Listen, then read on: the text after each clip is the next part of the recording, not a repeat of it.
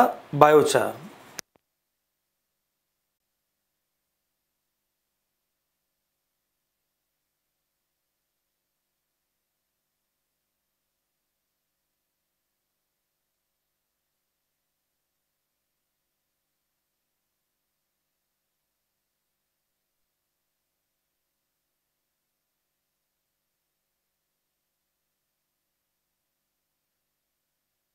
Hello hello hello, mic testing. Hello hello hello hello,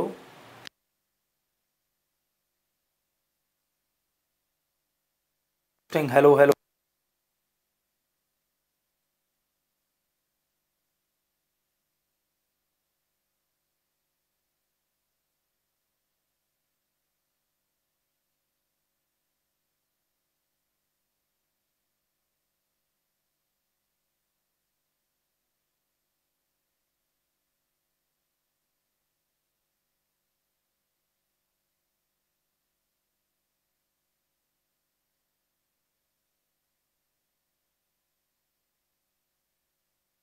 voice is over.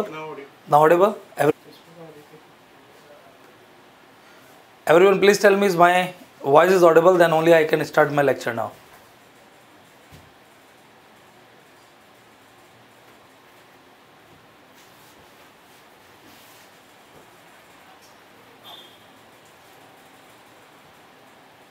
Audible, Audible है, ठीक है। Now can we start now our lecture? Sure. Now again I am providing what exactly I said. I said so many people are having the query how to increase the efficiency in the paper. I myself attempted this examination from 2005 to 2010. So what exactly is the procedure? You people directly read the question in hurry and then attempt the question and the ABCD option, क्योंकि आपको जल्दी जल्दी paper solve करना है। मेरा कहने का मतलब है that you read the question and analyze the concept in your mind. For example, they ask the question about biochar or vermicompost. So suppose I am asking, reading the question, which of the following statement is or are correct about biochar? अब मैं दिमाग में आंख बंद करके biochar के बारे में सोचूंगा। Biochar is a supplement to apply in the soil. Okay. Biochar is also having good amount of nitrogen, carbon, oxygen and other nutrients. High temperature पे इसको बनाया जाता है. It can retain good amount of moisture. And this biochar can helpful in the small area agriculture like mushroom, vertical, horizontal farming both. ये मैंने knowledge अपनी ले रखी है. After reading this, now read the option. When you read the option, deduct the illogical one and then lend to the examination. Now how to take the risk? तुक्का नहीं मारना है. If you are not knowing all the 4 options, then leave this question. But even if you eliminate a single option कि भाई ये तो नहीं हो सकता और दो, तो इस पर आपको इंटेलिजेंट गैस की तरफ जाना चाहिए, क्योंकि प्रोबेबिलिटी कहता है 50% राइट होगा, 50% रॉन्ग।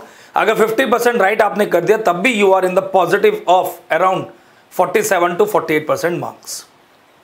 तो आप इस बार जब भी अटेम्प्ट करें क्वेश्चन को, first read the concept, think about that concept, don't fix your mind in the 1 year, fix your mind from 5th class till your graduation, whatever knowledge you acquired in the last 20 years and use it in the paper. This is my promise. You will increase your score by 10 to 15 marks. Clear?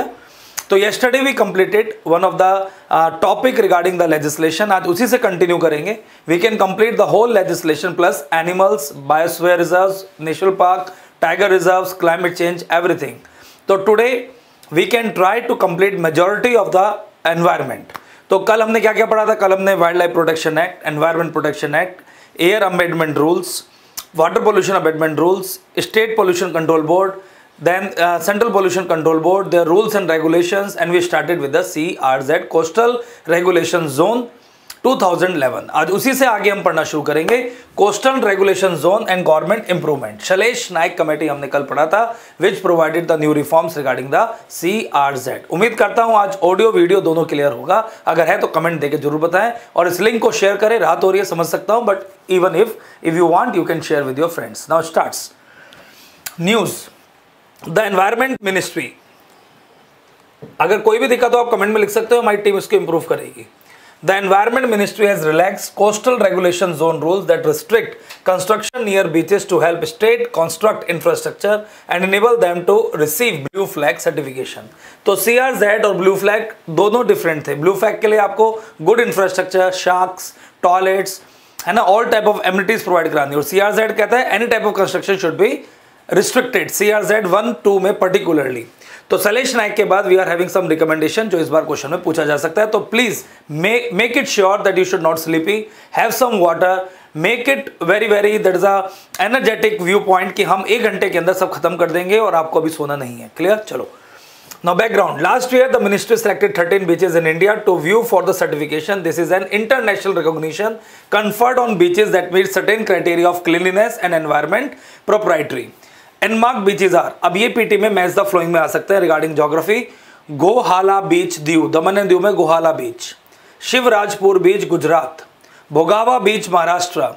पाडू Bidri and Kasarkod beaches इन कर्नाटका, पाडू Bidri. Then कपड्डा बीच इन केरला. कोवलम बीच Tamil Nadu.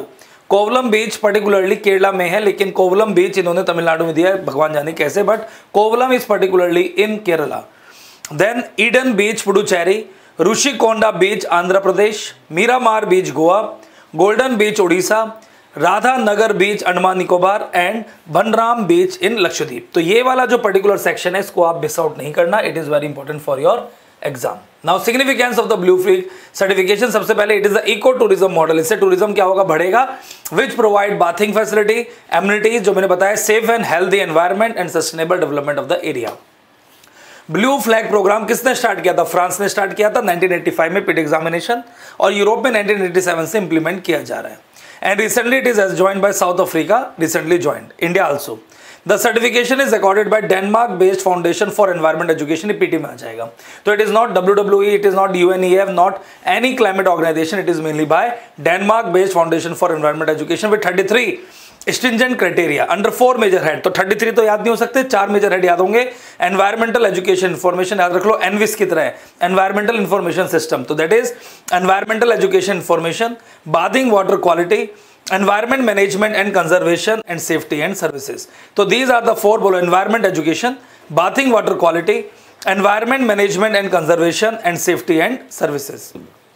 Now CRZ rule, नए वाले rule की बात करते हैं पुराने वाले से कंपैरिजन में. Last year union minister of environment 2019, new CRZ over 2011. CRZ were issued under section 3 of environment protection act 1986. ये पीटी में आ जाएगा. तो they are the overall rules and regulation under that is environment protection act 1986. तो किसके अंदर आते हैं आपका? Environment protection act 1986. आवाज में तो कोई फर्क नहीं आया ना. Environment protection act 1986. Then objective of CRZ regulation 2019 to promote sustainable development based on scientific principle, taking into account the natural hazards such as increasing sea level due to global warming. तो पहला है sustainable development को promote करना. तो CRZ first objective, ये PT mains दोनों में काम आएंगे, is to promote sustainable development. Second, to conserve and protect the environment of coastal stretch and marine areas beside livelihood security to the fishery communities and other local communities. तो हमें local environment को protect करना है ताकि हम local fishery वगैरह लोगों को काम पर ला सके. नाउ साइलेंट फीचर, मेरे ख्याल से ज़्यादा हो गया, हाँ 2 ऑब्जेक्टिव हो गए. Now silent feature, 2 separate categories of CRZ 3. तो CRZ में 2 कैटेगरी बनाई गई हैं, CRZ 3A एंड B. ये पीटी में आ जाएगा. A category of CRZ 3 areas are densely populated rural areas with the population density of 2161 पर स्क्वायर किलोमीटर. तो अजीब सा नंबर लिया है, 2161 2161, और CRZ 3 रूरल के लिए बिलोंग होता है, इसको याद रखना पीटी के लिए. Such areas have a no development zones. यहाँ पर कोई भी डेवलपमेंट जोन नहीं होना चाहिए. 50 metre from the high Tide line as against 200 metre from the high Tide line of 2011. तो ये एंटी कहीं ना कहीं एनवायरमेंट हो गया, प्रो डेवलपमेंटल हो गया. पहले 200 मीटर था, 50 मीटर है, और 2161. CRZ 3B, the B category of CRZ 3 rules areas have population density of below 2161 per square kilometer. As per 2011 census, such area have no development zone of 200 meter from the high tide level. तो A में 50 metre that is a, और इसके अंदर 200 metre. Now floor space index norm is, तो पहले आपने कल पढ़ा था कि फ्लोर स्पेस इंडेक्स होता है, अब नहीं है. As per CRZ 2011, notification, the floor space index or the floor area ratio had been frozen. As per the latest notification, the government has decided to defreeze the floor space index and permit floor space index for construction project. Floor space index एक criteria होता है जिसके basis पर construction project बनाए जाते हैं. पहले नहीं था तो कंस्ट्रक्शन नहीं होती थी, अब हो गया तो कंस्ट्रक्शन हो सकती है.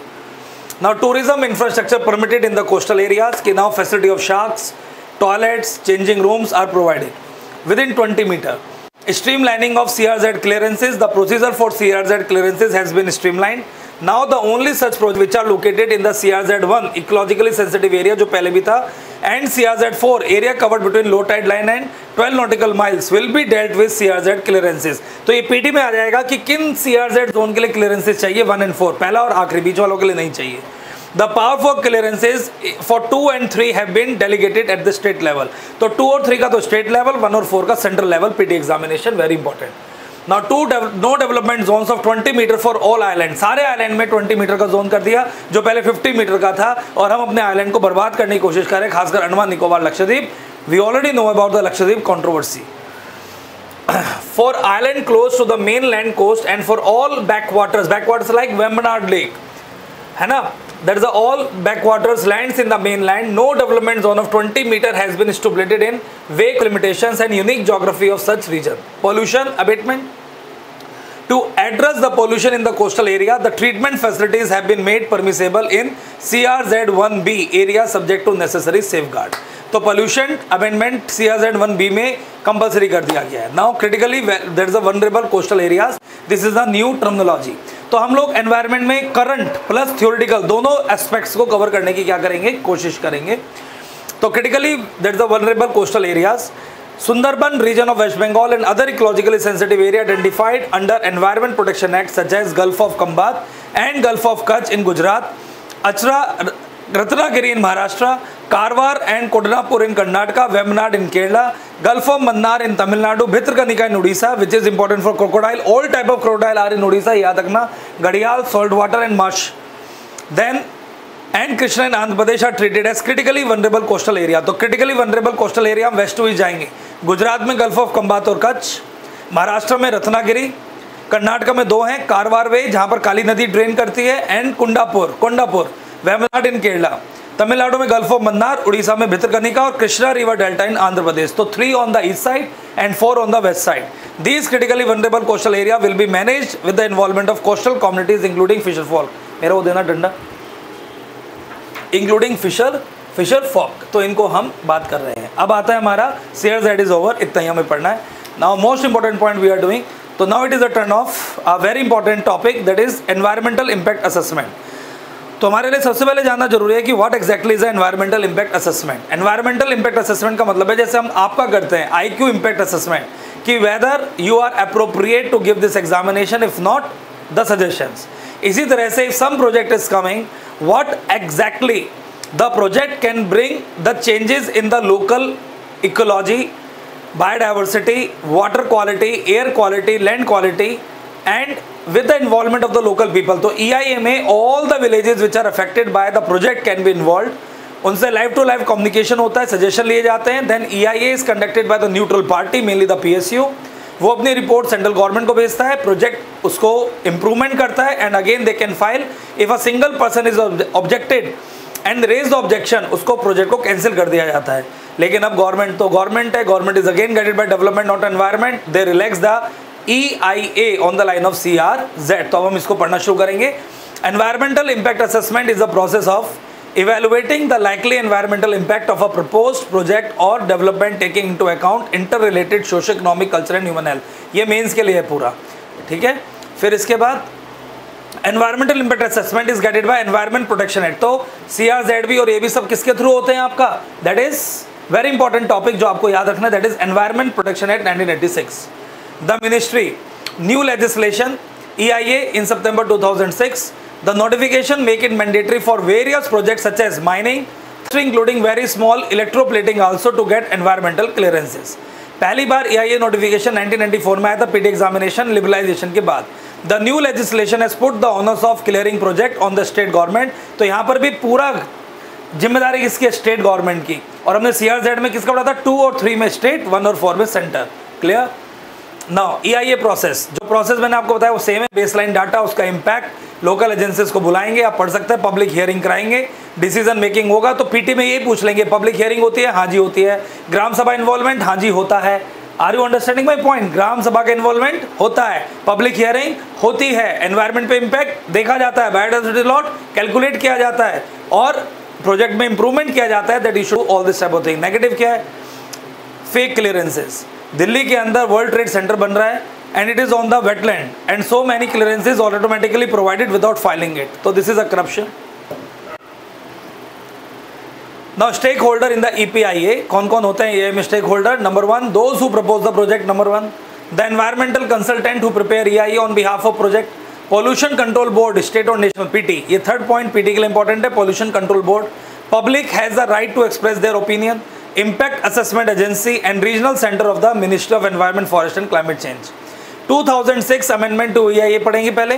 Environment impact assessment notification 2006 has decentralised environment clearances project by categorizing the development project in two category, A national level, B state level, PT। तो 2006 में स्टेट और सेंटर था। Category A appraised at the national level by impact assessment agency and the expert appraisal committee, and category B project by state level। State level environment impact assessment authority and state level expert appraisal committee are constituted to provide clearances to category B। After 2006 amendment, the EIA cycle comprised of 4 stages। पहला screening होगा, scoping, लोगों को बुलाया जाएगा, public hearing, लोगों को बुला के उनसे पूछा जाएगा, और appraisal. Category A project require mandatory environmental clearances and दस they do not undergo the screening process. तो स्क्रीनिंग प्रोसेस कैटेगरी A में नहीं होगा। Category B project undergoes screening process and they classified into 2 types, category B1 mandatory and category B2 do not required EIA। दस category A project and category B project undergo complete EIA, that is the process, whereas category B2 are without exclude from the EIA process। तो these all are the EIA का requirement और जो government ने relax कर दिया है। Now waste management in India, solid waste management, all the rule, plastic, all this thing we can learn. पहले थोड़ा सा समझ लेना। सबसे पहले सेम क्वेश्चन पूछा जाता है, it is a part of pollution also. Solid waste management is a part of स्वच्छ भारत अभियान आल्सो। स्वच्छ भारत अभियान talks about 3 type of things, ODF, ODF plus, ODF plus plus। ODF में सबसे पहले आया था total sanitation campaign, only solid waste management, that is human excreta. ODF plus में आ गया both solid and liquid plus. We can also talks about construction of toilets, mainly the flush toilets. Then ODF plus plus, ODF plus plus में liquid, solid plus grey water plus welfare of the manual scavenger. All these things are the part of ODF, ODF plus, ODF plus plus। अब question applied में आएगा, solid waste management के नुकसान क्या है? Solid waste management are harmful in so many ways, सुनते जाना, इसमें नहीं है। Solid waste management can block the drainage, responsible for Hyderabad, Mumbai, Delhi floods. Solid waste is also killing the animals because so many cattle are eating the solid waste and the polythene bags। Solid waste is a major source of methane because of anaerobic respiration when water is in it। Solid waste, if are under the burning in the mound of the solid waste, it resulting into dioxin and various type of volatile organic compounds as well as toxic gases which are released from the burning of plastic। The same solid waste is also providing the groundwater contamination, mainly the nitrate contamination। All this waste management। The second is e-waste। E-waste is also responsible regarding all the heavy metals and their contamination which directly impact our kidney and our brain। brain और kidney को सीधा impact पड़ता है, reproductive system। Mercury, lead, chromium, all these are the major pollutant which are releasing from e-waste। इसके अलावा बहुत सारे हैं, लेकिन lead, zinc, mercury, cadmium, और these are the 4 major pollutant belong to the e-waste। Biomedical waste, biomedical waste से तो सबसे बड़ा एंटीबायोटिक रेजिस्टेंस हो सकता है। Biomedical waste also causing HIV, ads, communicable diseases, even the series and other type of things are one of the major reason behind the spread of high amount of diseases. ये इसका main आपका applied part है। इसके अलावा toxic, ये सब तो होगा ही होगा।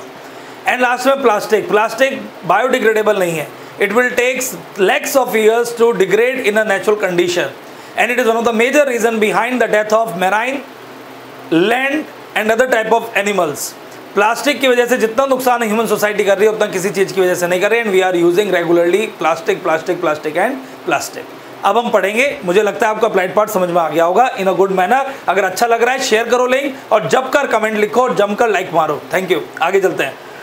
Now waste management in India legislation, solid waste management rule 2016। These rule replace municipal solid waste management handling rule। तो पहले याद रखना है सॉलिड वेस्ट मैनेजमेंट रूल 2016 में आया था पहली बार, and they are replacing the municipal solid waste management and handling rule are now applicable beyond municipal areas and including urban agglomeration. तो ये क्या इंक्लूड कर रहे हैं आपका, that is they are including urban agglomeration, census towns, notified industrial township, everything. They focus on segregation of waste at source. ये सब point याद रखना, पीटी मेंस दोनों में आता है, 10 मार्क का क्वेश्चन आता है मेंस में। तो segregation at source is the first point. Responsibility of the manufacturer to dispose of sanitary and packaging wastage, user fee for collection, जो कलेक्ट करेगा उसको यूजर फी देनी है, disposal and processing from the bulk generator. It has also been advised that the biodegradable waste should be processed। तो biodegradable waste process होना चाहिए, treated and disposed of through composition और बायोमेथेनाइजेशन। ये पीटी में पूछ लेंगे व्हाट इज बायोमेथेनाइजेशन, शायद last to last year पूछा भी गया व्हाट इज बायोमेथेनाइजेशन। तो वो प्रोसेस जिससे हम बायोडिग्रेडेबल वेस्ट से मिथेन प्रोड्यूस करें, which is use for, methane के दो यूज होते हैं, rural electrification and cooking fuel के लिए यूज किया जाता है। इसी प्रोसेस को बायोमेथेनाइजेशन बोलते हैं।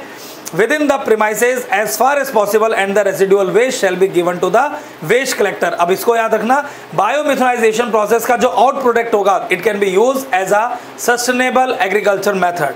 उसको हम फील्ड में डालेंगे और हमारा फील्ड उपजाऊ हो जाएगा। तो चाहे वो स्लरी हो, चाहे वो थर्मल पावर प्लांट की फ्लाई ऐश हो, चाहे वो जिप्सम हो, चाहे वो आपका बायोमिथेनाइजेशन प्लांट का आउटपुट हो, चाहे वो आपका बायोडाइजेस्टर टॉयलेट का आउटपुट हो, all the things are use for sustainable agriculture. समझ में आ रहा है सबको अच्छे से? बहुत बढ़िया। आगे चलते हैं। तो बायोमिथेनाइजेशन within the premises as far as possible and the residual waste shall be given to the waste collectors or agency as directed by the local authority। तो यहाँ पर ये वर्ड जरूर याद रखना, ये लोकल अथॉरिटी डिसाइड करता है।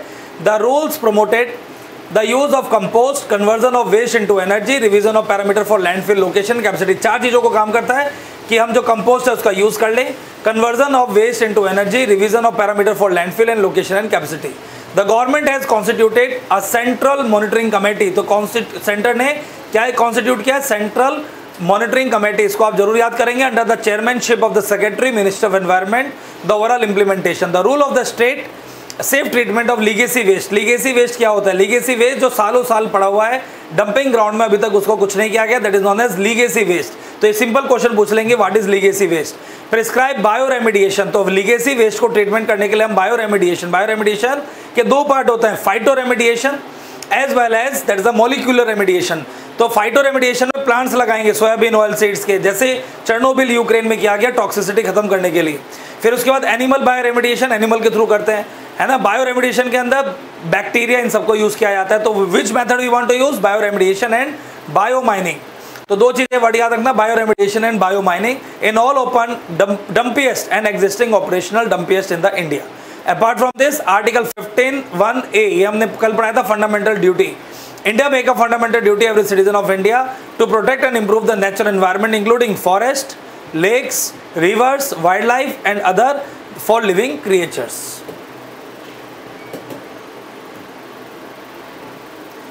Now plastic waste management rule 2016, ये तो हो गया हमारा solid waste management rule। Now we are going with plastic waste management rule 2016।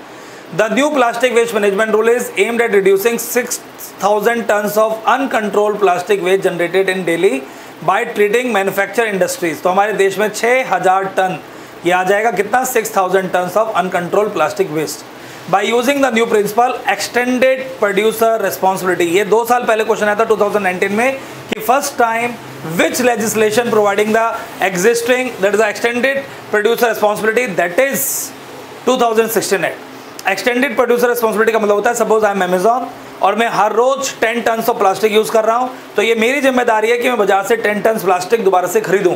By this thing I am neutralising the balance. 10,000 supply कर रहा हूं, 10,000 खरीद रहा हूं, and automatically I am not providing any ply because plastic has reached rural area. Also to bring the responsibility of producer and generator, दोनों की responsibility बनती है, प्रोड्यूसर की भी और जनरेटर की भी, तो both producer and generator responsible both in the plastic waste management system and the introduced collect back system of plastic waste by the producer brand owners as per extended producer responsibility. So these are some of the rules of 2016 plastic waste management. Then after this a plastic waste management fee क्या लिया जाएगा, plastic, ये जो मैं underline कर रहा हूँ दिख रहा होगा आपको, plastic waste management fee charge किया जाएगा through pre registration of the producer importer of plastic carry bags multi layer packaging, ये वर्ड याद रखना। तो पहले हमने पढ़ा 40 to 50 माइक्रोन हो जाएगा और मल्टी लेयर पैकेजिंग आ जाएगी। And vendor selling the same for establishing the waste management system to promote the use of plastic waste for roads construction as per Indian road Congress guidelines और energy recovery और waste to oil etcetera. तो ये याद रखना, waste से हम oil भी बनाते हैं। तो right now we want to produce the bioethanol and the new type of process fuel through the bio waste plastic, plastic को प्रोसेस करके हम एक तेल बना सकते हैं जिसके हैं, you should remember this, for gainful utilisation of waste and also address the waste disposal issue, to entrust more responsibility on waste generation, namely payment of user charges as prescribed by the local authority। तो local authority decide करेगा, ये आप याद रखेंगे, local authority can decide the payment of user charges, collection and handing over the waste by the institutional generator, even organizers, to implement these rules more effectively and to give thrust on plastic waste minimization, source segregation, recycling involving waste pickers, recyclers and waste processors. All these things are the part of new rules। अब environment ministry ने plastic waste management amendment rule 2021 लेके आए, तो new rule is there 21, prohibit specific single use plastic. तो single use plastic को भारत से बंद कर दिया, लेकिन फिर स्टार्ट हो गई क्योंकि स्टेट का कंट्रोल है सारा। लो utility and high littering potential bye 2022 का टारगेट था जो खत्म कभी होगा नहीं, प्लास्टिक और अच्छे से यूज हो रही है, हमें मतलब क्या। Now what is band, manufacture, import, stocking, distribution, cell, use of single use plastic. तो किसी भी तरीके से सिंगल यूज प्लास्टिक 1 जुलाई 2022 से यूज नहीं होगी भारत के अंदर, क्या पता हो जाए। The ban will not apply to communities made of कंपोजिटेबल plastic, तो ये उस पर अलाउ नहीं होगा to those community which are made up from कंपोजिटेबल plastic. कंपोजिटेबल मतलब जो कंपोजिट हो जाती है, मतलब बायोडिग्रेड हो जाती है। For banning other plastic communities in the future other than those 10 year from the date notification. तो 10 साल पीटी के लिए याद रखो, ये भी responsibility of the producer, importer, brand owner, 3 लोगों के लिए आ गया, producers, importers and the brand owners as per plastic। India का एफर्ट, इंडिया ने बीट प्लास्टिक पोल्यूशन का एक कैंपेन चलाया on the world environment day last year with the pledge to eliminate single use plastic bye 2022। इसलिए नरेंद्र मोदी को environment man का award भी मिला, अगर आपको पता हो। The 4th United nation environment assembly, India piloted a resolution addressing pollution caused by single use plastic.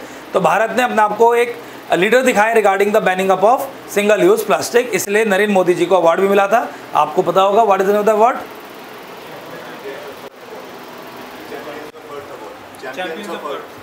The champions of the earth award. The name of the award is champions of the earth award. अगर आपको कोई भी दिक्कत हो रही है video audio में तो आप लगातार बता सकते हैं, क्लियर। नाउ ई वेस्ट मैनेजमेंट रूल, ई वेस्ट में ऑलरेडी आपको बता चुका हूं, India is one of the major country regarding the E waste. पहले 2016, 11, all these are the years. Over 21 products scheduled 1 were included under the preview of rule. It included compact fluorescent lamp जिसके अंदर mercury oxide हुआ था, CFL is including the mercury oxide, other mercury containing lamps as well as other equipment. तो CFL is also the part of E waste. For the first time we also introduce extended producer responsibility to the E waste. Various producer can have separate producer responsibility organisation, PRO बनानी जरूरी है for collection of the E waste, for the collection of the E waste. Now deposit refund scheme, तो ई waste के अंदर deposit refund scheme है जिसके अंदर आप अपना ओल्ड मोबाइल देंगे, कंपनी आपको 4-5 हज़ार रुपये का डिस्काउंट देगी और आपको नया मोबाइल दे देगी। The role of state government has also been introduce, पहली बार स्टेट गवर्नमेंट इंट्रोड्यूस किया गया in the E waste management regarding safety, health and skills, safety, health and skill development of the worker involved in dismantling and recycling operation. A provision of penalty for violation of rules has also been introduced. Urban local bodies का यहाँ पर उपाय दिया गया, urban local bodies, municipal community council corporation have been assigned the duty to collect and channelise the orphan products to authorise dismantle और recycler. तो urban local bodies, ये PPT आप Telegram channel Aspire IAS official से download कर सकते हैं। इसी video के नीचे डिस्क्रिप्शन में लिंक भी है, आप उसको डाउनलोड कीजिए और अच्छे से पढ़िए, क्लियर। और एस्पायर की वेबसाइट पे भी डल गया है अंडर द नेविगेशन। अगर आप देखोगे स्टडी मटेरियल, उसके अंदर एस्पायर IAS नोट्स, उसमें आपको RRVAP मिल जाएगा, वहां से भी आप पढ़ सकते हैं खोलकर। Clear? Then urban local bodies, community council corporation have been assigned the duty to collect and channelize the orphan products to authorized dismantlers or recyclers. Allocation of proper space to existing and upcoming industry unit for e-waste dismantling. All these are the part of e-waste. Now 2018 में we are providing the new rules. Responsibility of producer दे दिया हमने, जो producer as per amendment, the provision of rule 5 shall apply to producer who have placed any goods in the market in the current financial year. और इसके अंदर rule 13 और हमने rule 5 को introduce किया है। Then producer for years of cell operation, EPR जिसको हम बोलते हैं, that is extended producer responsibility. Clear? Shall be applicable in पर शेड्यूल 3, छोड़ दो इसको। And 13 schedule procedure for seeking grant of authorisation, the E waste already collected by the producer, तो ई waste already produces by the producer as per schedule 3 in earlier year will be accounted for. तो जो पहले साल आपने ज़्यादा कर लिया वो अगले साल सेट ऑफ हो सकता है, पीटी के लिए इंपॉर्टेंट पॉइंट है, इसलिए मैंने इसे अंडरलाइन किया है। It mentioned that the revised extended producer responsibility target shall be applicable from 1st October 2017. 1st October 2017. The quantity of e-waste collected by the producers under extended producer responsibility from the 1st October to 30th September shall be accounted for the revised extended producer responsibility. तो 2016-17 का base year लिया जाएगा। In case of transfer or sale of asset by the producer, the liability under EPR shall also be transferred to the buyer. तो buyer को भी EPR का responsibility लेना पड़ेगा। A producer responsibility organization shall apply to Central Pollution Control Board. तो PRO organization CPCB में registration कराएंगे to undertake the activity prescribed for the producer responsibility. Now organizations under these rules, procedure for seeking and grant of authorization. Authorization to manufacture, the concerned state pollution control board after giving reasonable opportunity of being heard to the applicant may refuse to grant or reasonable authorization. Now reduction of hazardous substance, it is also the part CPCB करेगा। and liabilities, the manufacturer, producer, importer, transporter, refurbisher, dismantler, recycler, all are responsible under CPCB and SPCB. Now biomedical waste management rule, biomedical waste is defined as human and animal दोनों, human and animal दोनों, anatomical waste treatment apparatus like needles, syringe, other metal used in healthcare facilities. Objective, properly manage per day biomedical waste for healthcare facilities. Ambit, rules has been expanded to vaccination camp. ये PT में आएगा कि biomedical rule किस किस पे लगाए जाते हैं। सबसे पहले वैक्सीनेशन कैंप जो लग रहे हैं अभी कोविड के भी, blood donation camps, surgical camps और any other health care activities, all are coming under biomedical waste management rule. Phase out, coordinated plastic bags, gloves, bloods bags have been phased out with in 2 years। तो 2 साल के अंदर अंदर हम chlorinated plastic bags, gloves और blood bags को क्या कर देंगे, replace, starting from March 2016। Now pre treatment of the laboratory waste, ये सबसे इंपॉर्टेंट है, पहले से ही ट्रीटमेंट करना। Pre treatment of the laboratory waste, microbiological waste, blood samples and the blood bag through disinfection or sterilization on site in the manner prescribed by the World Health Organization or by the National AIDS Control Organization। तो WHO और NACO इसके लिए जिम्मेदार है। Clear? Now categorization, biomedical waste has been classified into 4 categories instead of earlier 10 categories PT। तो हम comparison के साथ बता रहे हैं, तो earlier it was 10 categories but now it is a 4 categories to improve the segregation of waste. Stringent standard for pollutant, the rule prescribe more stringent standard in incinerators। इंसरनेटर मतलब जहां बायोमेडिकल वेस्ट को जलाया जाता है उसे हम क्या बोलते हैं, इंसरनेटर। तो it is known as इंसरनेटर्स to reduce the emission of the pollutant in the environment. Role of state government, the state government provide the land for setting up common biomedical waste treatment and disposal facility. Concern, pandemic, the pandemic has presented a challenge in terms of capacity। India में नहीं है। poor compliance, CPCB, Covid के समय में पता चला कि poor compliance हो रहा है, बाकी सब मेंस के लिए है। मास्क वगैरह का कोई रूल नहीं है, मास्क कहाँ फेंकने हैं, ग्लव्स कहाँ फेंकने हैं, लोगों को पता ही नहीं और हम ओपनली सड़कों पर फेंक रहे हैं। Now silent feature of biomedical management rule 2018, now the new rules and their functioning। biomedical waste generator include hospitals, इसमें nursing homes, clinics, dispensaries, veterinary institution also now, animal houses also now, pathological laboratory also now, blood banks also included now, healthcare facilities, clinical establishment will have phase out chlorinated plastic bag, ये सब chlorinated plastic bag excluding blood bags and gloves by March 27, 2019। All healthcare facilities shall make available the annual report on its website। तो annual report डालेंगे अपनी website पर, annual report, important है word. With in the period of 2 year, 2 साल के अंदर for the date of publication of biomedical management rule 2018. Then operators of common biomedical waste treatment and disposal facilities shall establish bar coding and global positioning system for handling of biomedical waste in accordance with the guideline issued by the Central Pollution Control Board by March 27, 2019. Then State Pollution Control Board, Pollution Control Committees, it is important now.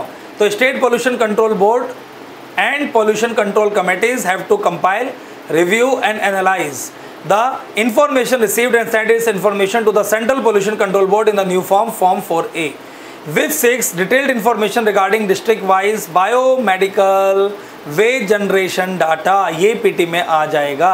तो new rule ये कहता है कि district-wise biomedical waste generation information healthcare facilities have captive treatment facilities information on biomedical waste treatment, ये सब दिया जाएगा. Every occupier, that is a person having administrative control over the institution and the premise generation biomedical waste shall pre-treated the laboratory waste. तो pre-treated laboratory waste पहले वाला same है.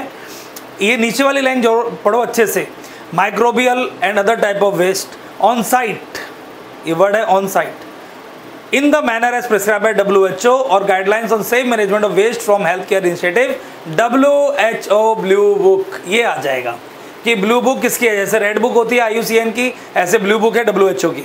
And then send to the common biomedical waste treatment facility for final disposal.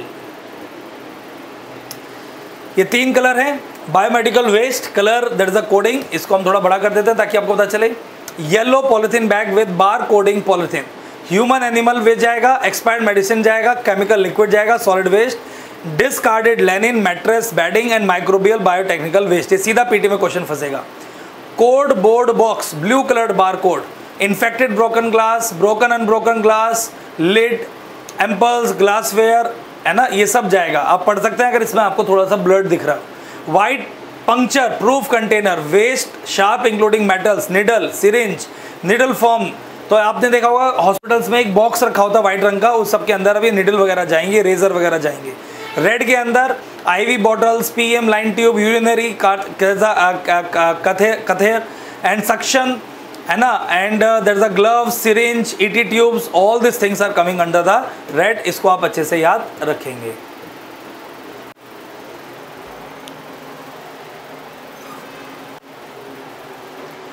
Now स्वच्छ Bharat mission, पहले मैं स्वच्छ Bharat mission बता देता हूँ. नाउ स्वच्छ Bharat mission is very important for your exam. पहले स्टार्ट हुआ 2014 to 2020. Government is feeling so much happy that they came out with one of the best, that the provision of Gandhi ji, attitudinal change. तो स्वच्छ Bharat mission attitudinal change पर base था. स्वच्छ Bharat mission was the upgradation of total sanitation campaign of 9th 5-year plan.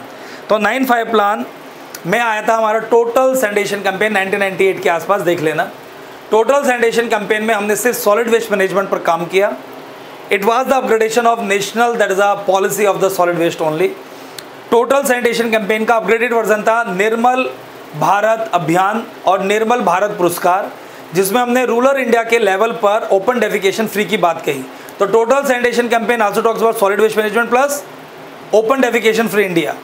फिर इसके बाद आया निर्मल भारत अभियान एंड निर्मल भारत पुरस्कार, जो सरपंच को दिया जाता था if they are making their village open defecation free. Then MGNREGA, we are including under MGNREGA construction of toilet compulsory. Under MGNREGA, we are providing 10,000 rupees. We are providing 10,000 rupees, and this 10,000 rupees regarding the construction of the toilets. और उसके बाद आगे इसी का upgrade version स्वच्छ भारत अभियान 1. Under स्वच्छ भारत अभियान, quality council of India can provide the स्वच्छ सर्वे through out the city. Indore को लगातार बेस्ट सिटी मिलता है. इसके बाद मैसूर आती है, भोपाल आता है. All this cities are the best, that the स्वच्छ cities quality council of India. स्वच्छ भारत अभियान के अंदर we are using corporate social responsibility and government funds regarding the toilets. 48,000 toilet per day का हम इसमें बना रहे हैं. सिंगल पिट से 2 पिट. 2 पिट का मतलब है 2 बड़े गड्ढे जिसके अंदर ह्यूमन एक्सक्रीटा जाए और उसमें से आपका वेस्ट निकले जो एग्रीकल्चर में, और methane for the rural electrification purpose के लिए यूज़ किया जाए. देन इसके अंदर हम मोटिवेटर्स, जिसको बोलते हैं स्वच्छता मोटिवेटर्स, और स्वच्छ प्रहरीज हम बनाएंगे जो गांव-गांव जाएंगे and they are providing the awareness regarding if you are not using the toilet, what are the bad thing, and if you are using the toilets, what are the good things. Even the movies like Toilets are promoted under this. ODF, ODF plus plus plus already मैं समझा चुका हूं, it is also the part of स्वच्छ भारत अभियान। अब second version of स्वच्छ भारत अभियान extended हो चुका है, जो हम सब इसमें पढ़ेंगे। तो स्वच्छ भारत अभियान launch 2014, ministry of housing and urban affairs, urban 1.0 focus on open defecation free 100% scientific solid waste management. स्वच्छ भारत अभियान मिशन 2 5 साल के लिए 2021 to 26, ये UPPCS में पूछा गया, फिर पूछ लेंगे। तो you people should be very very aware about this type of dates. 2021 to 26 focus faecal sludge management, तो फीकल स्लज का मैनेजमेंट करना है, वेस्ट वाटर ट्रीटमेंट दोनों, faecal sludge management and grey waste water treatment, source of segregation of garbage, garbage का segregation करना, reduction in the single use plastic, जो आपने plastic rule में पढ़ा, तो plastic rule is converge with the स्वच्छ Bharat mission, ये पीटी में आ जाएगा। Then reduction in the air pollution bye effectively managing waste from construction and demolition activities and bio remediation, market very important. तो जो आज हमने प्लास्टिक और सॉलिड वेस्ट मैनेजमेंट पढ़ा है वो हमने कन्वर्ज कर दिया है, we are converging with the स्वच्छ भारत मिशन। क्लियर?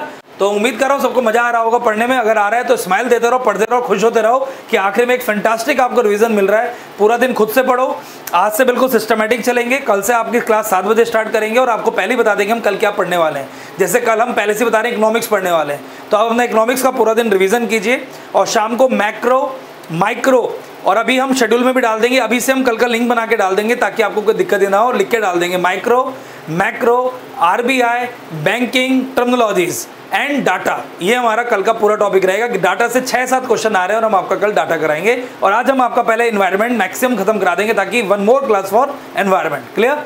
चलो, तो ministry of housing and urban affairs launch various initiative to make SBMU a successful project. ODF, ODF plus, ODF plus plus, ODF plus no visible faces shall found in the environment, and every household as well as public community institution should have safe technology option. ODF plus, not a single person should be defecated or urinated in open, both solid and liquid waste. ODF plus, proper treatment and management of fecal sludge. There should be no discharge or dumping of untreated fecal disposed in the sewage and water bodies and or open areas. इसी के अंदर grey water आ जाता है। Water 1 protocol plus protocol, it is designed to ensure that no untreated wastewater is discharged into the open environment or water bodies. Star rating protocol for garbage free city PT examination is based on 12 parameter. Smart framework PT में आएगा सीधा। What is smart framework? It is also the part of ODF plus plus. Single metric measurable achievable rigorous verification mechanism and targeted towards outcome. मैंने आपसे promise किया था that these slides are including the current affairs and these all are the current affairs। और क्या चाहिए current affairs आपको? तो it is a smart framework. Then on the date 4 cities namely Indore, Ambikapur Chhattisgarh, Navi Mumbai and Mysuru have been certified as 5 star cities PT examination. तो हमारी 5 star city कौन कौन सी है? इंदौर है, Ambikapur Chhattisgarh, Navi Mumbai Maharashtra and Mysuru Karnataka have been certified as 5 star city. Material recovery facilities another provision, and minister of housing and urban affairs have also partnered with the national highway authority of India to use the plastic waste for road construction. Already मैंने आपको बता दिया, तो 2 हैं इसमें, minister of housing and national highway development authority. Additionally city have been asked to set up adequate material recovery facility to handle the segregation processing and recycling. And स्वच्छ सर्वेक्षण minister of housing करता है 2020। Quarterly cleanliness, तो ये word जरूर याद रखना, quarterly होता है। क्वार्टरली मतलब every 4 month of cities and the towns bye quality council of India and municipality. ये हो गया हमारा स्वच्छ भारत अभियान अर्बन। तो ये नोट्स आपके पीटी के लिए भी हैं और मेंस के लिए भी हैं। तो वो था हमारा स्वच्छ भारत अभियान ग्रामीण एंड अर्बन एंड नाउ ग्रामीण। स्वच्छ भारत मिशन ग्रामीण phase 2 is making study progress during Covid. 1249 villages, कितने? 1249, that is a villages, 1249 villages declared ODF free plus. स्वच्छ भारत अभियान ग्रामीण phase 2 was approved in 2020 bye minister of जल शक्ति। तो उसमें मिनिस्टर ऑफ हाउसिंग और इसमें मिनिस्टर ऑफ जल शक्ति, रूरल डेवलपमेंट नहीं है, पीटी के लिए याद रखना।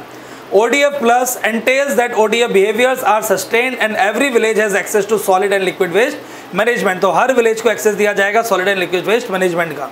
नाउ अबाउट स्वच्छ भारत अभियान ग्रामीण phase 2, about it emphasizes the sustainability of achievements under phase 1 and to provide adequate facilities for solid, liquid and plastic waste management in rural India. Implementation Swachh Bharat Mission Gramin phase 2 will be implemented from 2020-21 to 2024-25. Same है. पैसे कितने हैं? 1,40,881 करोड़. तो approximate याद रख लो 1,40,000 करोड़. कभी कभी ये फंड पर गेम खेल जाते हैं. Sometime they are playing on the game on the funds. Now funding pattern, fund का पैटर्न है सेंट्रल स्टेट में 90-10 for north east, Himalayan state UT 60-40 other state, 100% UT के लिए होता है, सेम चलता है हमेशा। फंडिंग नॉर्म फॉर स्वच्छ SLMW livelihood mission waste management, sorry solid liquid waste management have been रेशनलाइज्ड। Monitoring ODA plus will be monitor on 4 की parameters, ये पीटी के लिए है, plastic, biodegradable solid waste, grey water and faecal sludge management. अब grey water के बारे में समझ लो। Grey water is a part of national water mission, national mission for sustainable habitat and also स्वच्छ Bharat mission. Grey water is a use water from 3 sources.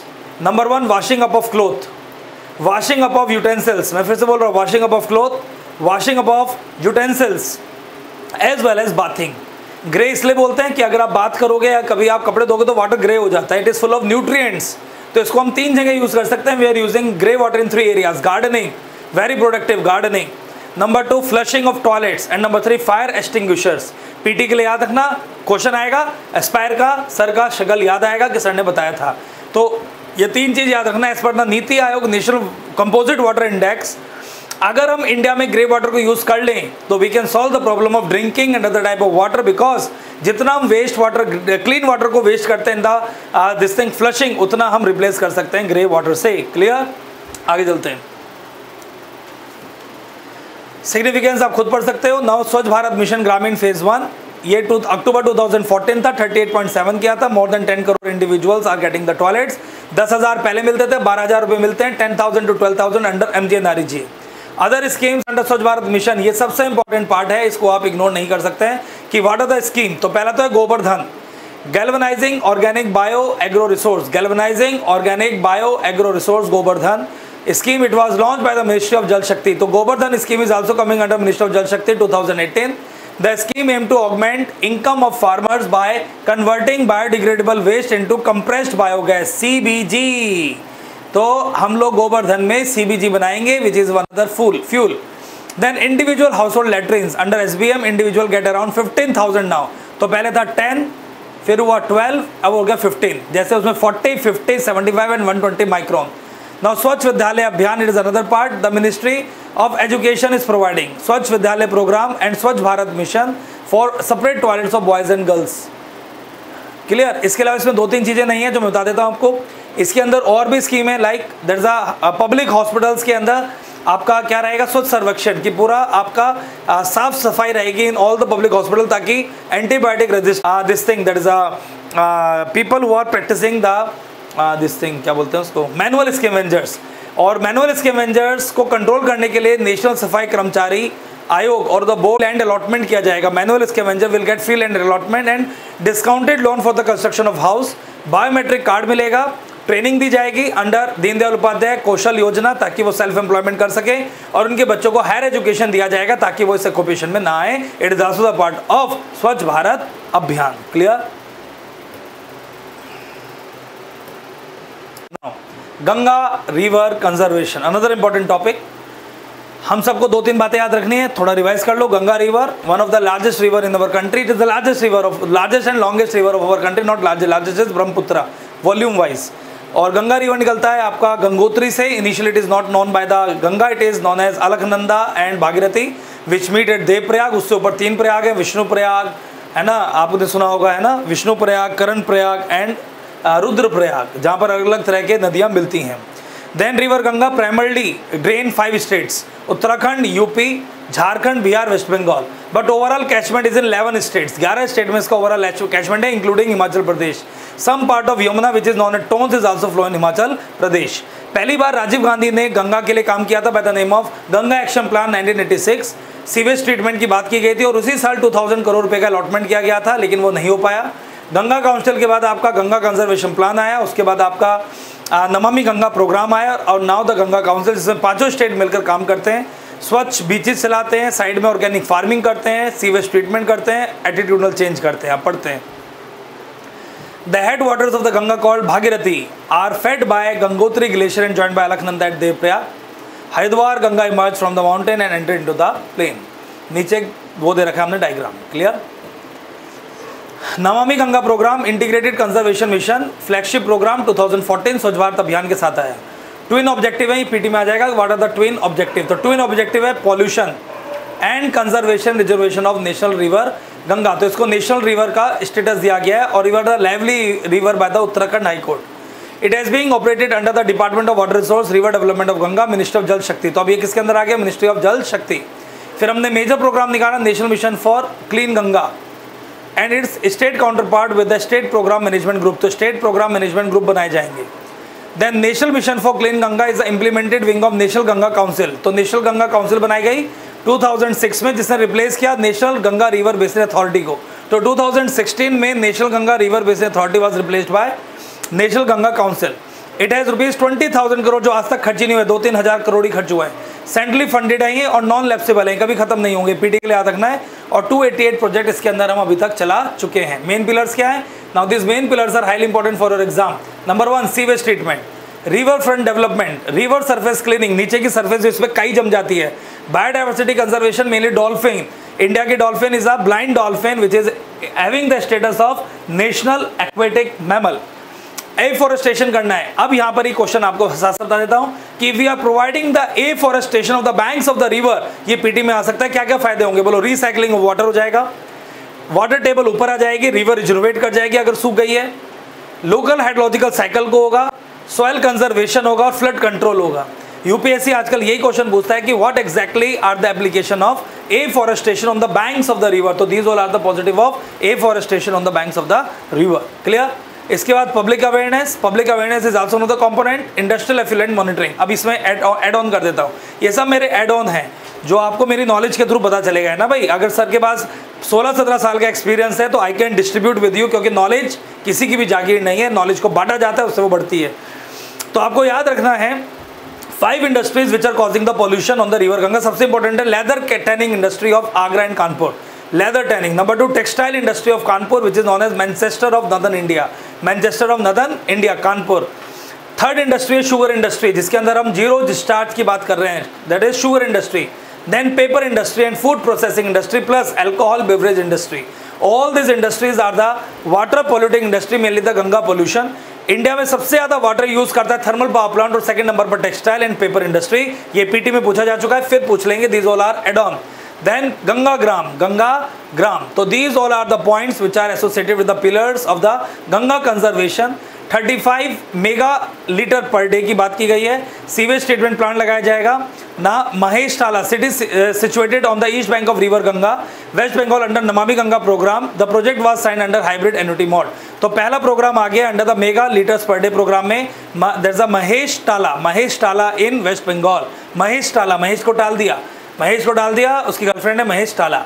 Now Namami Ganga programme integrated flagship 2014 पढ़ चुके हैं। Department of जल शक्ति पढ़ चुके हैं। National mission of Ganga council बन गई और बेसिन अथॉरिटी को हटा दिया। 20,000 करोड़ मेन पिलर सब सेम रिपीट हो गया है।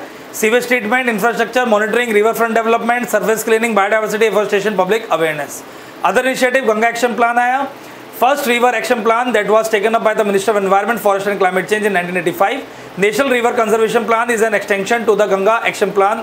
It aims at cleaning the Ganga River under Ganga Action Plan Phase 2. National River Ganga Basin Authority, it was framed by the Government of India in the year 2009 under Section 3 of the Environment Protection Act PT. It declared the Ganga as the national river of India. Clean Ganga Fund बनाया गया 2014 में. It formulated for cleaning up of Ganga, setting up waste treatment plant and biodiversity. तो बस आपको याद रखना है national river Ganga basin authority जो काउंसिल है उसने ही इसको स्टेटस दिया regarding the national river. Then Bhuvan Ganga web, Bhuvan is a programme of ISRO जिसमें जियो टैगिंग होती है and bank on disposal, that is mainly waste disposal. तो this is all about the स्वच्छ भारत अभियान एंड रिवर गंगा। अब पढ़ेंगे एक नया टर्मिनोलॉजी, हमने क्रिटिकली कोस्टल एरिया पढ़ा, अब पढ़ेंगे मराइन प्रोटेक्टेड एरियाज। पानी पी लो, मैं भी पी लेता हूँ।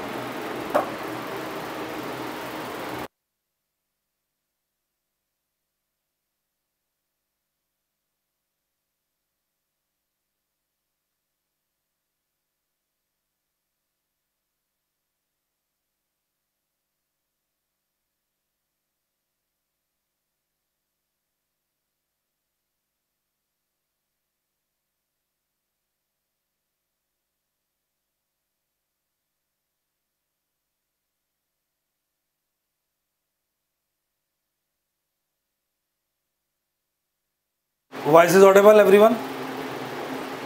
Voice is Audible? चलिए मराइन प्रोटेक्टेड एरियाज, किसकी बात करेंगे हम लोग अब? Marine protected areas. एनपीए पहली बार भारत के थ्रू आया था under the CBD summit of Hyderabad, इसको आप याद रखेंगे, CDB summit of Hyderabad. India coast line हमें पता है 8118 kilometre, covering an exclusive economic zone of 2.20 million square kilometre. ये पीटी के लिए कुछ पॉइंट याद रखने हैं। The continental shelf of India extend to 3,72,424 square kilometre across 9 state. PT examination यही पॉइंट बनते हैं, 3 लाख के आसपास आप याद रखेंगे। कितनी स्टेट में? 9 state, 7 UTs. As one of the 17 mega biodiverse country of the world है हम लोग। It face unique challenges. Marine protected area defined under IUCN, किसमें डिफाइन होता है? IUCN में। दे limit anthropogenic activities and exploitation of sources in these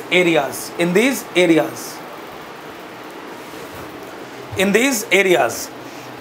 A marine protected area is a zone in the ocean or littoral area, तो ये ocean और littoral area में zone होता है where anthropogenic activities are regulated more strictly than the surrounding water। तो यहाँ पर और रिस्ट्रिक्शन आ जाता है।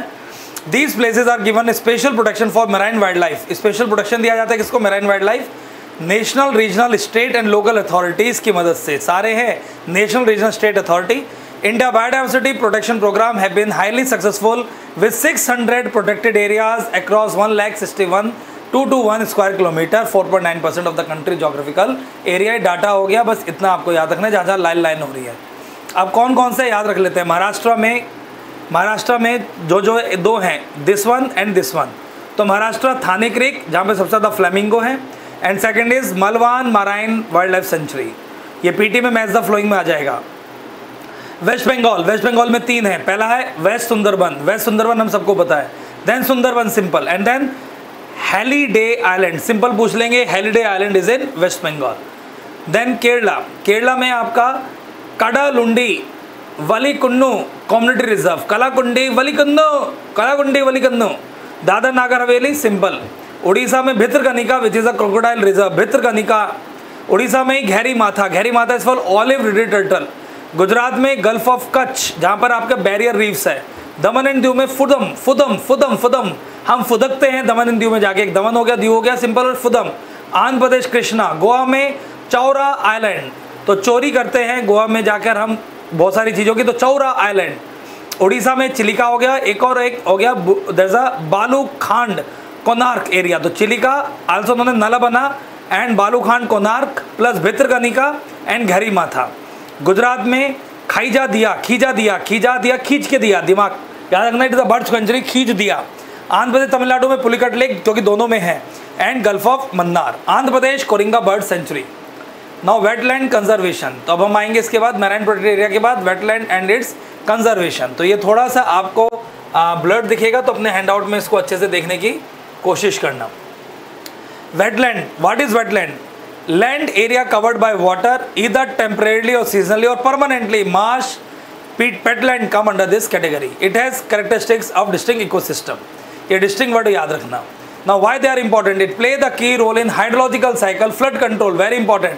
Water supply, food supply, fiber, raw material for the local community। PT mode किया जाएगा कि why wetlands are important। Food देता है, fiber देता है, कार्बन को भी स्टॉक करता है, फिशरी को इंपॉर्टेंट करता है, बायोडाइवर्सिटी को करता है, इकोसिस्टम करता है, और सबसे ज्यादा नेट प्राइमरी प्रोडक्टिविटी होती है।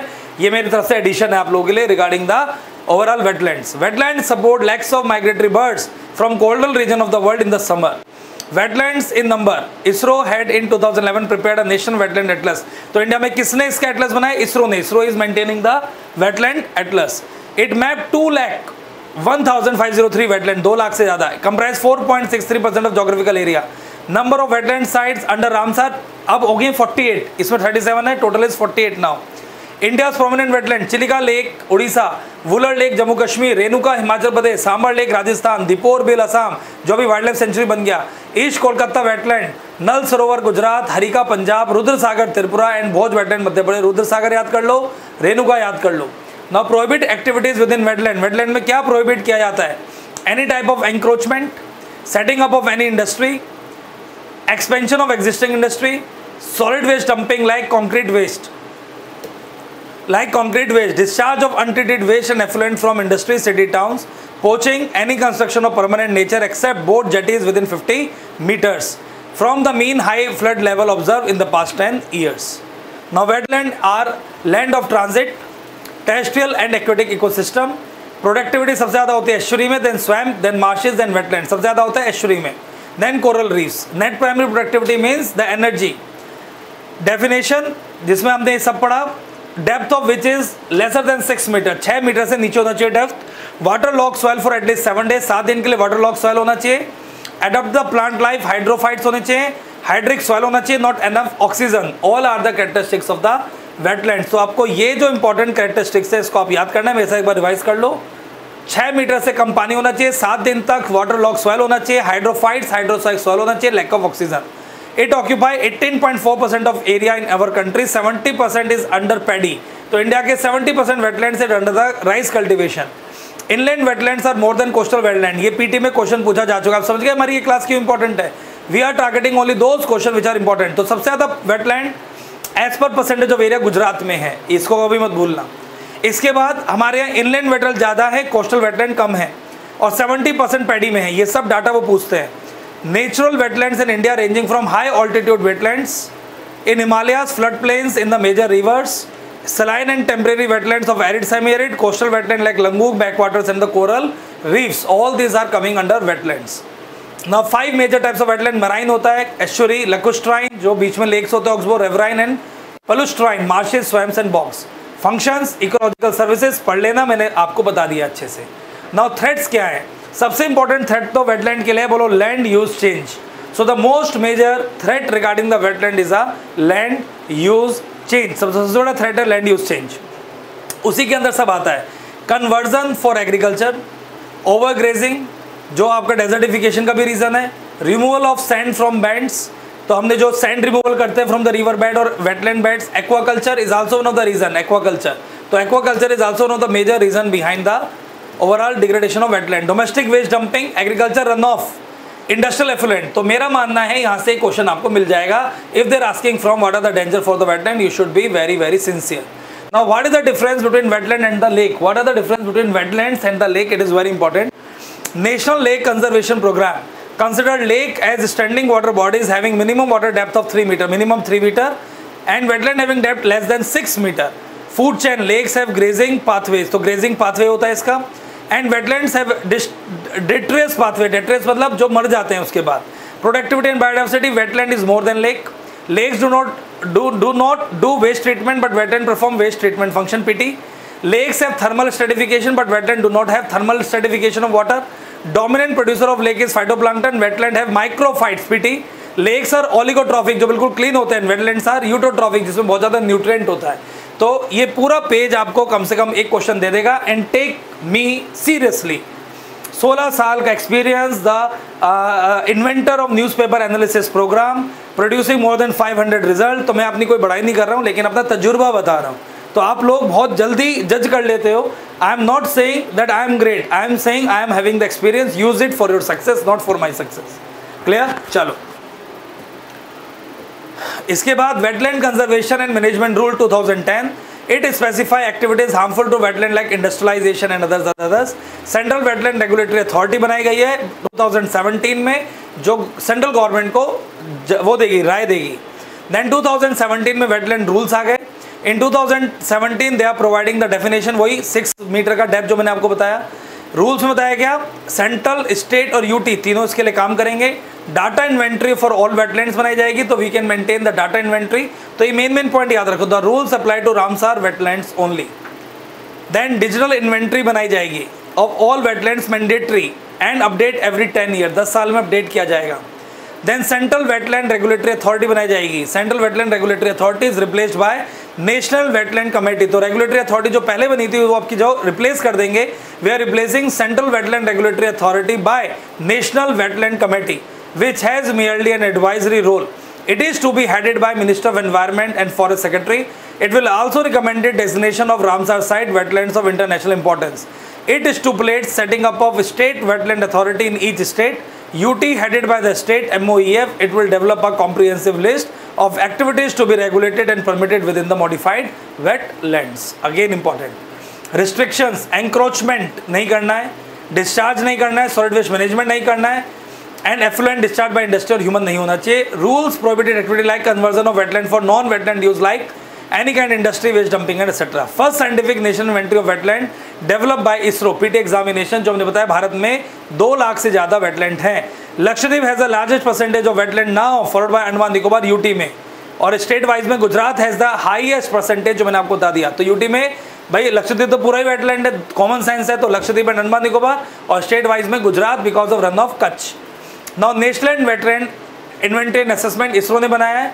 Lakshadweep, Andaman Nicobar, Gujarat. Wetland international, it is a global organisation, तो आपको इसको याद रखना है, जैसे बर्ड लाइफ इंटरनेशनल ऐसे वेटलैंड इंटरनेशनल. तो wetland international is a global organisation that work to sustain and restore wetland and there resource for people and biodiversity. It is an independent non for profit organisation supported by government and NGO. It is a not fund. It was funded in 1937 as an international wildfowl inquiry and not under United Nations PT examination. Asian world water bird census across Asia and Australia is coordinated by Wetland International and Bombay Natural History. ये question पूछा गया है. तो Asia world bird census कौन कौन कराता है? Wetland international and Bombay natural history organisation. Now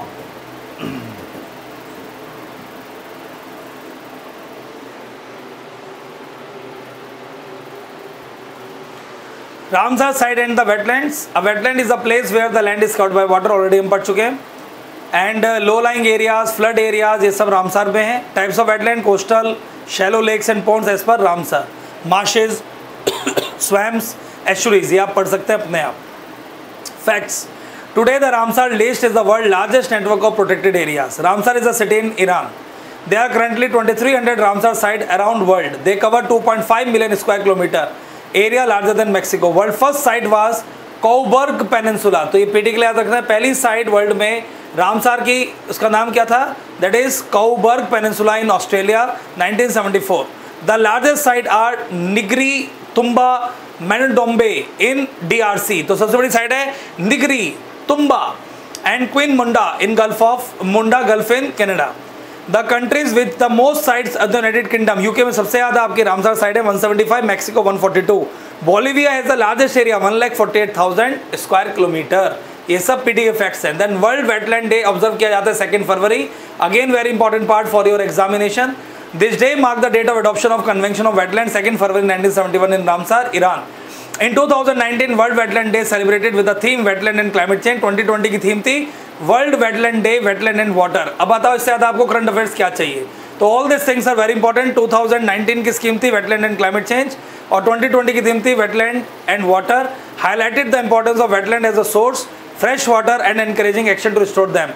This is especially important as we mark United Nations Decade of Ocean Science and Ecosystem 2020-30. PT examination very important. तो 2021-2030 को हमने United Nations Decade regarding Ocean Science and Ecosystem Restoration. 2 February 2021 India first Center for Wetland Conservation Management has been established at Chennai.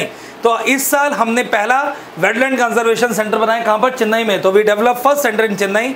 There are 42 wetland in India that have international importance. Now it is 48. कितने हो गए? 48. अब यहाँ पर हम उन सबकी list पढ़ेंगे इन a very good comfortable manner.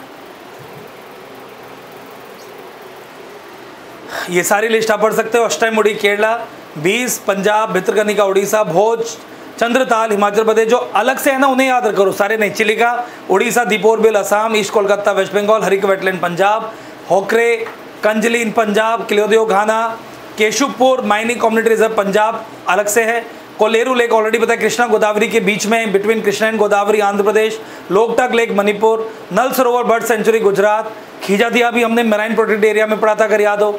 Nandur that the मधामेश्वर Maharashtra, ये अलग से याद करो. नांदुर बार. नांगल पंजाब में सतलुज रिवर बहती है. नवाबगंज बर्ड सेंचुरी उत्तर प्रदेश, ये आपको अलग से याद रखना, Nawabganj. Then Parvati Agra bird sanctuary, ये सब नए वाले हैं हम. Parvati Agra bird sanctuary Uttar Pradesh. Point कैलमियर bird sanctuary Tamil Nadu. Pong dam again on Beas Himachal Pradesh. Renuka lake Himachal Pradesh. Ropar Sutlej Punjab. Rudra Sagar lake Tripura. समान bird sanctuary Uttar Pradesh. Samastpur bird sanctuary Uttar Pradesh. Sambar lake Rajasthan. शांडी bird sanctuary Uttar Pradesh. Cersei noir झील Uttar Pradesh. सस्टमकोट्टा lake Kerala.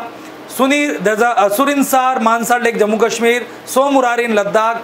Upper Ganga river Uttar Pradesh. Vembanad coal Kerala. Wular lake fresh water, largest fresh water lake in India Jammu Kashmir. Sundarban wetland waste Bengal. असन barrage Uttarakhand, then Kanwar lake और कबाल ताल इन Bihar, Lonar lake Maharashtra, only Metroid lake in India जिसका colour अभी recently pink और red हो गया था, सुर सरोवर उत्तर प्रदेश, सोकर वेटलैंड लद्दाख, सोकर wetland Ladakh, मोंटोएक्स record, it is maintained as a part of Ramsar list.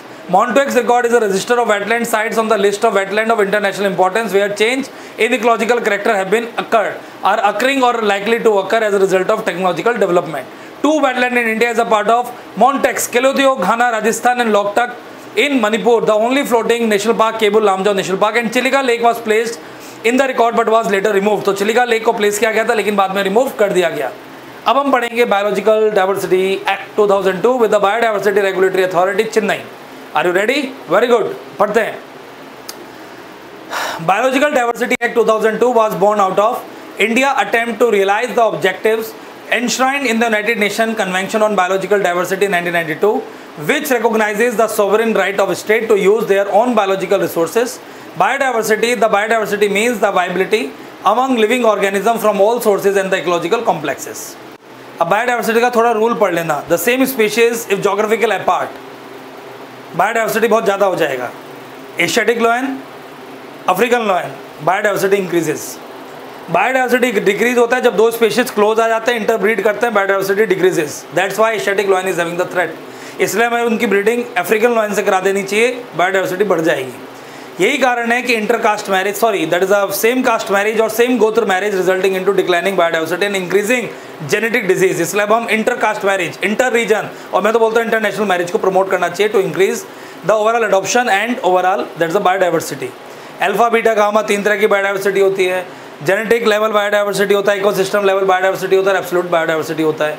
एक ही जगह पर 15-16 तरह की स्पीशीज मिलते हैं. It is also the part of biodiversity. India के अंदर 3 मेजर बायोडाइवर्सिटी जोन है. Western Ghats, Andaman Nicobar, north east India mainly the eastern Himalayas and western Himalayas 2. 4. चलो फिर biological resource means plant, animal and micro organisms.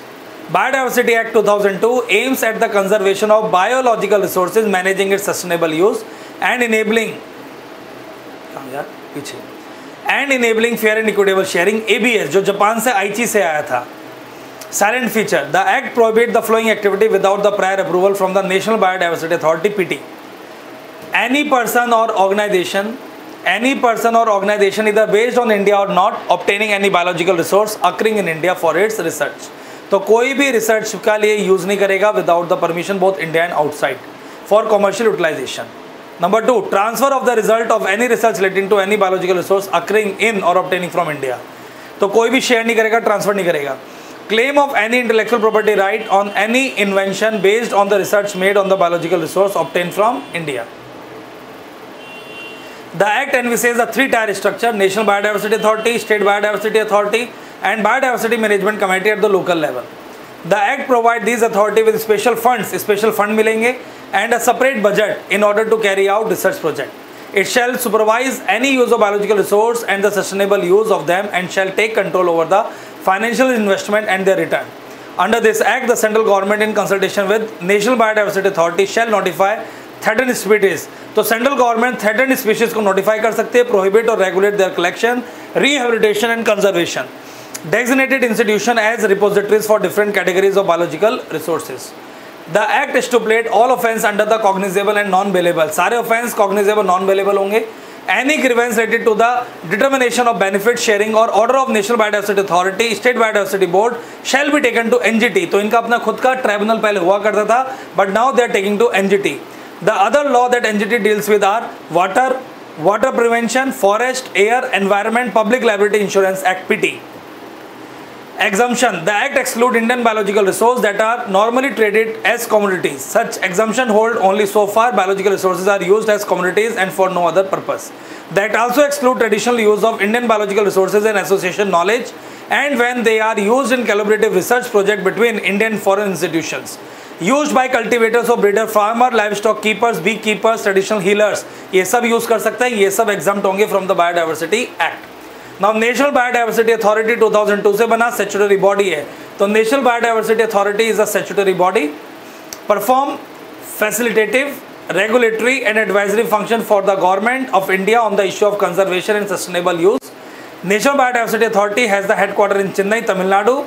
National Biodiversity Authority, following members: chairperson, 3 ex officio, ministry dealing with the tribal affairs, 2 representative of ministry dealing with the environment and forest, 7 ex official members to represent respectively the ministry of central government like agriculture, biotechnology, ocean, agriculture, Indian system of medicine, science, etc. 5 non-official members is also there. Function क्या है NBA का? Very important. Creating and enabling environment as appropriate to promote conservation and sustainable use of biodiversity. तो CBD का objective है promote conservation, sustainable use. This is also the 3 major points of CBD, Convention for Biological Diversity 1992. Advising the central government regulating activities and issuing guidelines for access to biological resource and for fair and equitable benefit sharing. Taking necessary measure to oppose the grant of intellectual property right in any country outside India. Any biological resources obtaining from India or knowledge associated with such biological resource derived from India illegally. Advising the state government in the selection of areas of biodiversity importance to be notified as heritage site and suggest measure for their management. State Biodiversity Board 22 section के अंदर आया. State Biodiversity Board consists of following member: chairperson, not more than 5 associated member, not more than 5 member among experts. Function same है. State government subject to any guideline issued by the central government on matters relating to conservation, sustainable use, sharing. Same CBD वाले function है. Bio survey करेंगे, बस एक अलग से काम आ गया. Bio survey and bioutilization of biological resources by people. There are no state biodiversity board constituted for union territory. PT के लिए याद रखना, कोई भी state biodiversity board नहीं बनाया जाएगा. किसके लिए? UT के लिए. National Biodiversity Authority ही UT में परफॉर्म करेगा. अब कमेटी की बात करते हैं. सेक्शन 41 से बायोडाइवर्सिटी मैनेजमेंट कमेटी बनती है with in its area for the purpose of promoting conservation, sustainable use and documentation of biological diversity. क्या क्या? Preservation of habitat. ये यूपीएससी का फेवरेट टॉपिक है कि लोकल बॉडी को ज़्यादा काम दिया गया. Preservation of habitat, conservation of land, that's the races, Fock varieties and cultivators और कल्टिवर्स, domesticated stock and breed of animals, micro organism and reconciling of knowledge or concealing of knowledge and relating to biological diversity. All these are the authority. Structure क्या होता है local biodiversity authority का और board का? It shall consist of chairperson, not more than 6 person, nominated by the local body. तो 6 person local body करेगी out of total member of biological management, biodiversity management committee. Not less than 1/3 should be women. इसमें 1/3 women है, बाकी इसमें women का rule नहीं है. Only in the local level like panchayat 1/3 should be the women. And not less than 18% should belong to scheduled caste and scheduled tribe. 18% scheduled caste, scheduled tribe. ये सब किसमें है? Biodiversity Management Committee. The chairperson of BMC shall be elected from among the members. तो इनमें election होगा और उसमें से एक बंदा चेयरपर्सन बनेगा. Chairperson of local body shall have the casting vote. समझ गए? Function, the main function of BMC is to prepare people biodiversity register. ये people biodiversity register बनाएंगे in consultation with the local people. The register shall contain comprehensive information on availability and knowledge of local biological resource, their medicinal or any other use or any other things. Now people biodiversity register 4th point है. People biodiversity register focus on participatory document of the local biodiversity traditional knowledge and practice. 3 चीजें हैं इसमें. Local biodiversity, traditional knowledge and practice. The register shall contain comprehensive information on the availability and knowledge of local biological resources, their medicinal or any other use or any other traditional knowledge associated with them. They are seen as a key legal document in ascertaining the rights of local people over the biological resources and associated traditional knowledge. Now biodiversity heritage site is another part. Section 37 of the Biological Diversity Act 2002. तो section 37 the state government कौन करेगा? State, centre नहीं. In consultation with the local bodies. तो कोई भी role centre का नहीं है. State government in consultation the local body में notify the areas of biodiversity importance as biodiversity heritage sites. The biodiversity heritage sites are the well defined areas that are unique ecologically fragile ecosystem, terrestrial, coastal and inland waters and marine having rich biodiversity comprising of any one or more of the following components: richness of wildlife as well as domesticated species or interspecies category, high endemism, presence of rare and threatened species, keystone species, species of evolutionary significance, wild ancestor of domestic cultivation species of their varieties, past preeminence of biological component represented by the fossil breeds, having significant cultural, ethical or aesthetic value important for maintaining of cultural biodiversity. तो ये सारे point important है regarding biodiversity heritage site. Biodiversity heritage site किस किस को मिला है, ये सबसे इंपॉर्टेंट है.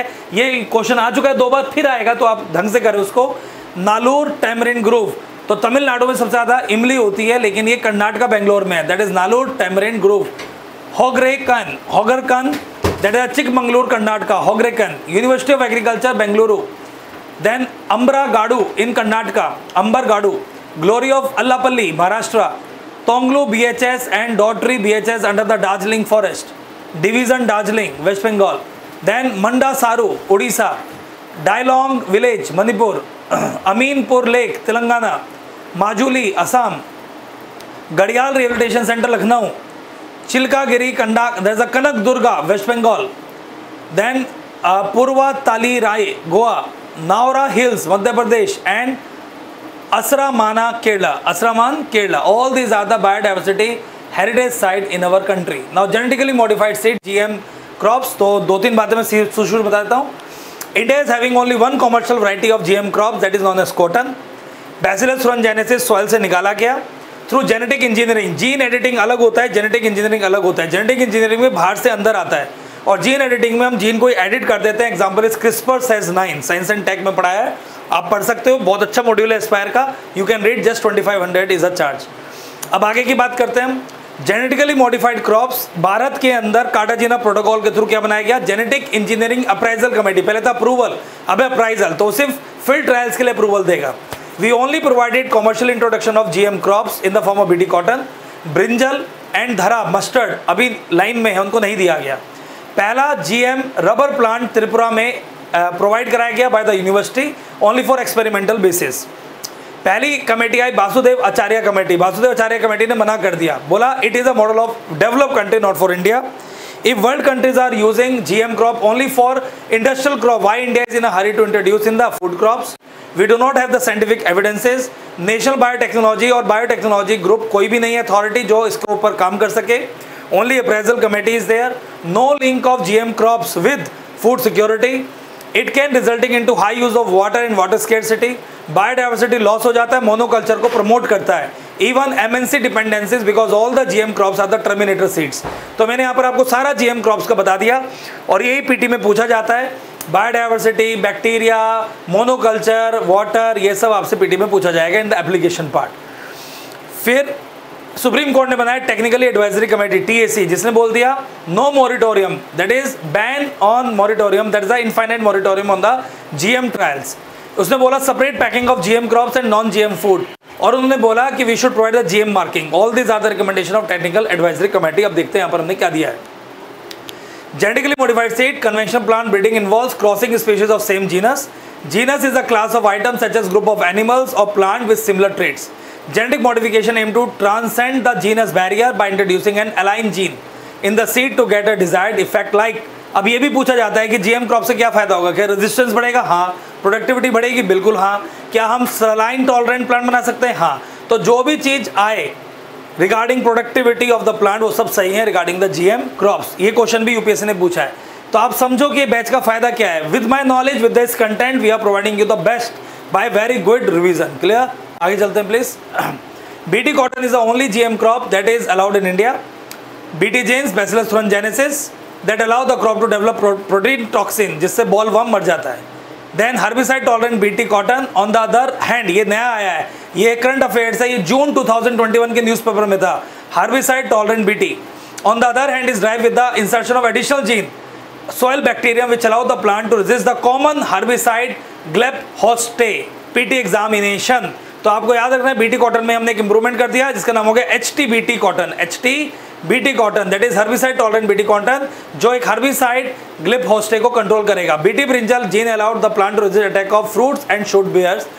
धरा mustard genetic modified allow cross pollination in a crop that self pollinate in the nature. ये तीनों की हमने इसमें प्रॉपर्टी बता दी, सीधा क्वेश्चन आ जाएगा. Legal position genetic engineering appraisal committee है. 2002 allowed the commercial release of BT cotton. More than 90% of country cotton area is now coming under BT cotton PT.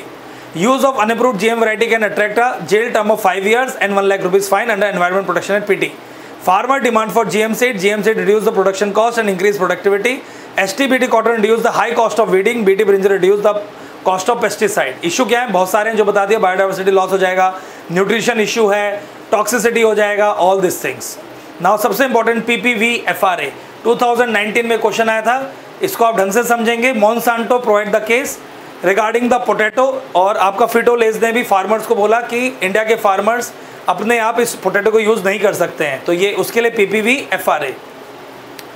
Protection of plant variant and farmer right act, मैं फिर से बोल रहा हूँ, protection of plant variants and farmer right act which introduce intellectual property right protection in Indian agriculture face it's biggest test when Pepsi company India initiated legal proceeding against potato farmer of Gujarat illegally growing the potato variety, जो मैंने आपको बताया। Now what is PPV FRA? PPV FRA was enacted in 2001। WTO के rule नहीं लगते हैं इस पर। After emerging debate were held in the country on how intellectual property rights should be introduced in Indian agriculture after the country joined WTO and TRIPS agreement. The choice before India was to either enact a law that protect the interest of farming community or to accept framework of plant breeder rights given by international, now UPOV. तो international protocol क्या है? UPOV, that is Union for Protection of New Plant Varieties. The later option was rejected primarily because the current version of UPOV, which was adopted in 1991, denies the farmer the freedom to reuse farm safe seed। तो ये deny कर देता है, ये PT में आ जाएगा। UPOV denied कि अगर फार्मर ने खुद से सीड उगाए हैं तो उसे वो यूज नहीं कर सकता। Therefore, the PPV FRA India introduced a chapter on farmer rights which has 3 legs. PT 1. Farmer are recognized as plant breeder, तो farmer को plant breeder की तरह recognize किया जाएगा and they can register their variety. 2. Farmer engage in the conservation of genetic resource of land raised, मतलब पुराने समय के बीज and wild relative economic plants and their improvement through selection and preservation are recognized and rewarded. And 3.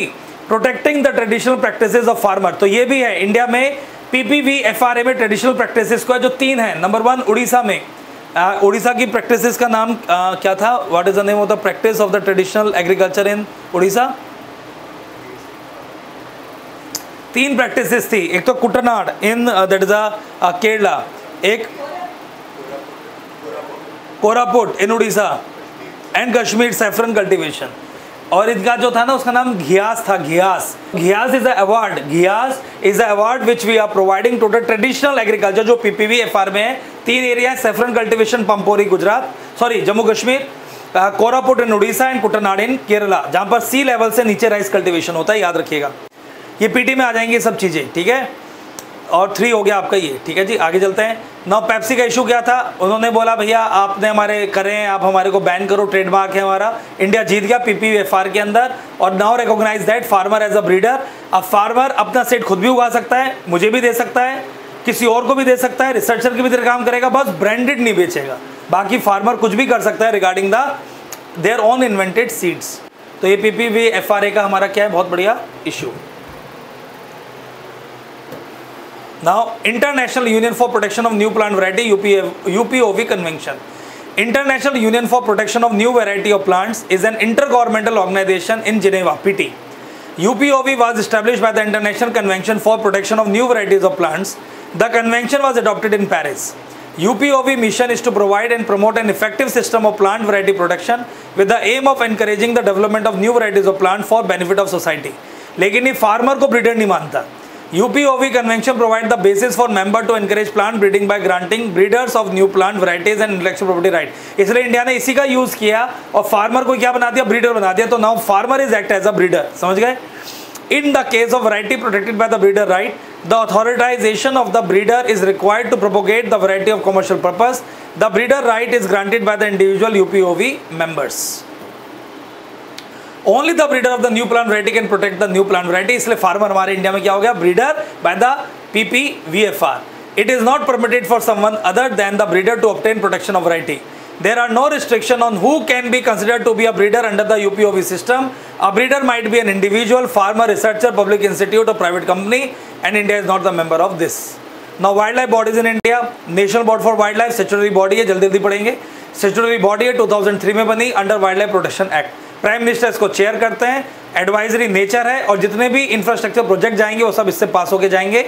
All the project following with in the protected life line under the 10 kilometre area वो इससे होंगे। Then wild life crime control bureau multi disciplinary statutory body है under the ministry of environment. Wild life protection act काम करता है। It collect and collect intelligence regarding the wild crime, sites के साथ मिलकर काम करेगा एंड एक्सपोर्ट इम्पोर्ट पॉलिसी के साथ।